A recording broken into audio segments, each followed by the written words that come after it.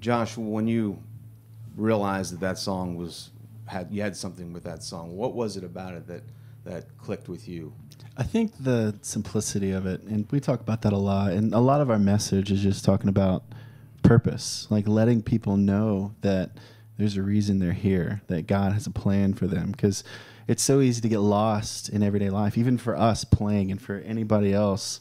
You know, my wife is a school nurse, and it's every day can get monotonous sometimes, and it's just realizing God still put you here for a reason, and that everybody has a purpose through him. And that's kind of been the theme throughout the whole process.